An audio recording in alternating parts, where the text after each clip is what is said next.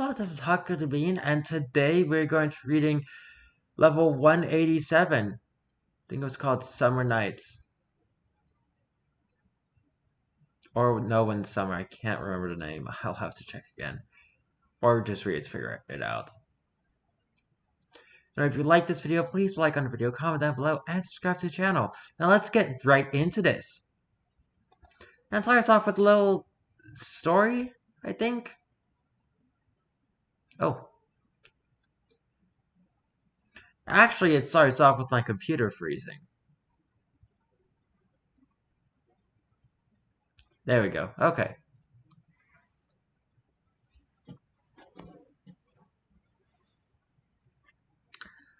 On summer nights I can't help but weep. The ceaseless cries of cicadas call out to me within. The endless fields of wheat and other assorted grains that lie in subtle shuffling around me. Level 187 is nobody's summer. Oh, that's what it's called. Not a single other breath is drawn here. Only the occasional man-made house can contradict this.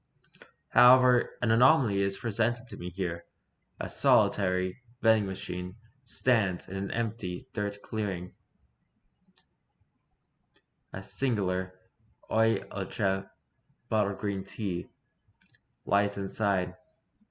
I laid beside a machine. The cold air it gave out was like a gaseous oasis on this night, where warm breezes clung to me. When I got here, the sun hung low, a warning for me to find a shelter to sleep. Yet I failed to heed it, as the houses that littered the landscape proved to be nothing more than a distraction. Each one I had found contained nothing more than a gas-powered heater. A sick joke.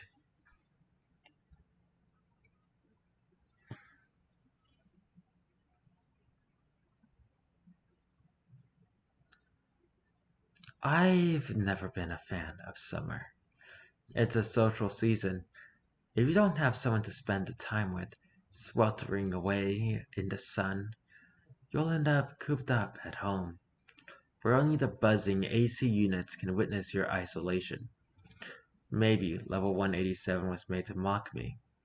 The backrooms could just be a manifesting of environments to poke fun at my tendency towards introversion. Or maybe I'm just bitter. I actually don't like summer because it just gets too hot, and winter you can always bundle up in more blankets and be more comfy. Summer, or you can only shed so many layers before the only layer left is your skin. Alright, let's continue. Sleeping is impossible here. Sure, the vending machine brought me a temperature-regulated haven, but the sounds around me were unbearable. The light of the drink machine was the only thing saving me from total darkness now that the sun had gone down, but it amplified the noises encompassing me.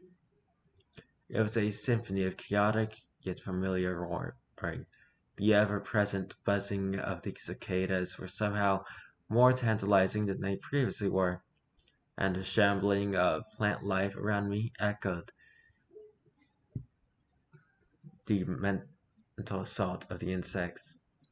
But even new noises confronted me here. The sound of fireworks bursts around me caused me to flinch with every explosion.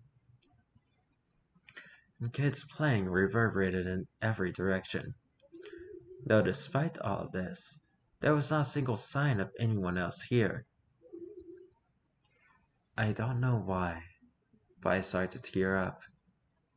This always happens in summer. Maybe it's because I feel left out. I've always wanted to watch fireworks with someone. It's a sight that can really only be enjoyed with others.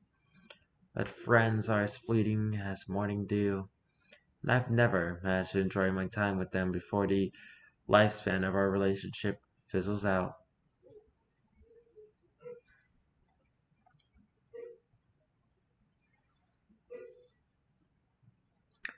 All the sounds stopped without warning, all at once, as though put on mute.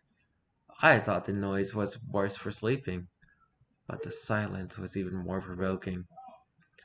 There's no way to describe it, but the quietness was deafening. My own mind emanated a false, harsh screeching. My own heart threw me into a frenzy at the sound of a taiko drum cultivated such feelings. Then a voice breaching from this panic, feminine and ethereal, it speaks. Ego benefits you, a shadow of gold, a frantic follower, spitting burning edicts. Yet, stilled by the smoldering sun, frayed us under, he fails to none. Without even taking a second to think, I hurry towards the voice. I fail to even stand. I simply crawl all in with a fastened pace to it, though as I do, my body disintegrates into cinders. It first starts at my legs, slowly rising to my upper body. All that's left behind of my scraps crackle with flame, yet I continue even so. I look up from the ground towards where the voice came from. An orb of light instills in me hope. It must have seen me coming for it, and is now trying to guide me. I cannot feel my burning skin. It sheds off like leaves on an autumn-bound tree. Perhaps it was the summer air asking to pain. This proves to be my own downfall, as my own arms eventually burn up before I reach the circular thing. With a scornful tongue, it only remarks my failure by saying, "Why?" Survival difficulty, class 3. Unsafe, unsecure, low entity count. Security procedures. Level 187's two primary effects both influence temperature and human sleep patterns. As such, if one is allowed the chance, it is highly recommended to prepare greatly before entering this location. When traveling through this locale, exits are few and far between, should be expected to be in harsh environments for multiple days on end without being given the chance to sleep properly. One is unable to rest fully within the level. Be sure not to loiter here, or one may suffer the standard effects of sleep deprivation, hallucinations, fatigue, etc. The weather of this level is known to be exceedingly hazardous and very inconsistent. Be sure to be equipped with a decent water supply, appropriate clothing for the heat, weather-resistant equipment, and mobile cover, tents, umbrellas, etc. Description: Level 187 is known for its characteristic rolling hills of golden yellow farmland, with the occasional hay bale spotting the landscape.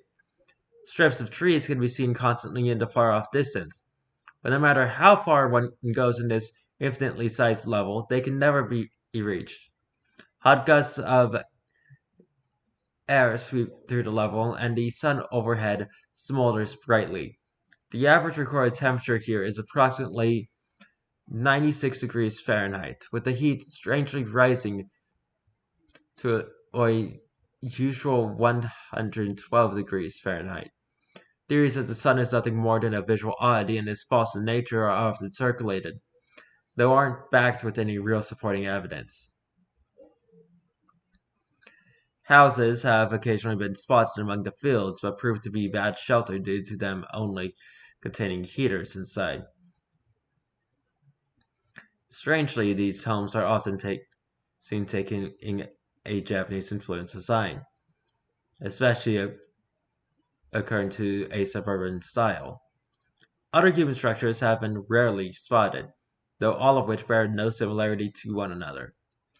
Some have found art installations, others temples, with no identifiable patterns. As mentioned previously, sleep is, for an unknown reason, impossible whilst at this level. This paired with how obscure exits of this level tend to be, make for a long time here especially volatile. To combat this, many people traversing through this level and take large amounts of caffeine to hold them off until they exit.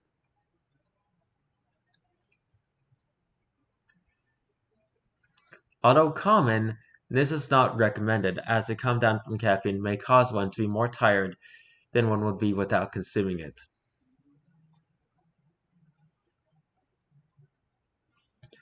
Entities and visual oddities.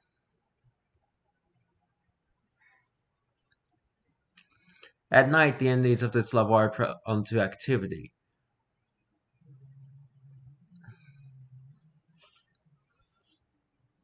The only recorded creatures are the previously mentioned hay bells, of whom are informally referred to as hay bells.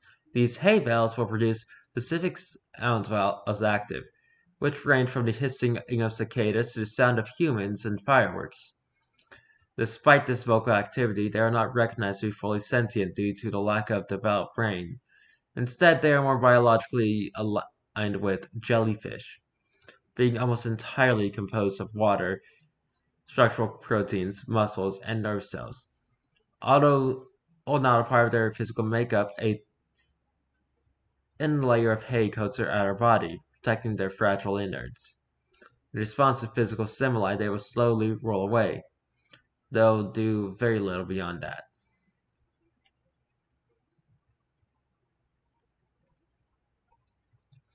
It's very common for one to suffer visual and audible hallucinations due to the temperature and sleep related abnormalities apparent on this level. Though these hallucinations often are prone to strange effects themselves, the most common of which is a physical manifestation of said delusions, no matter how fantastical their nature is. Those with the knowledge of this occurrence can very easily exploit this to combat at the level's danger. But if consumed with fear, this can often endanger the one suffering these effects. A common trend in these hallucinations is a theme of burning, most times engulfing the victim of these visions in flames. Entrances. Lighting oneself aflame in level 33 will cause one to awake in level 183's house. Now, why would you even do that?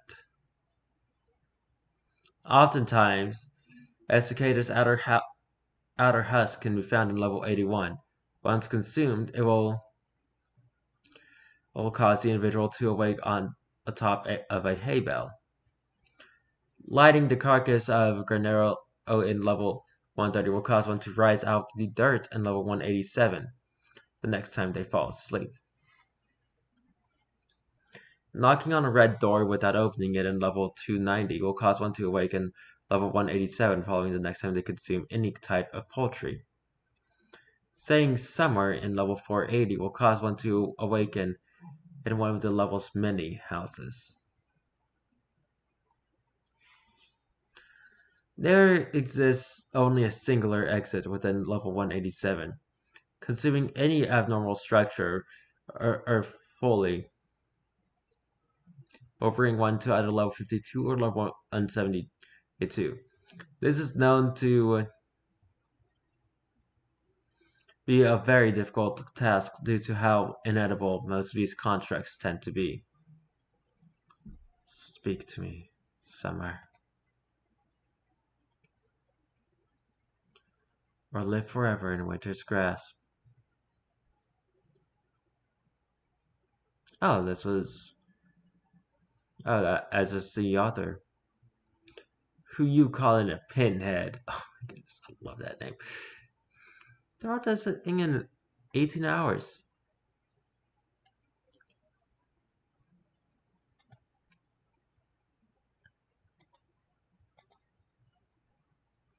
Anyway, that was level 187.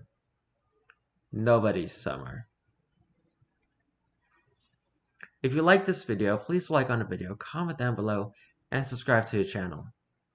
I have no idea what I'm going to be doing tomorrow, so until then, goodbye!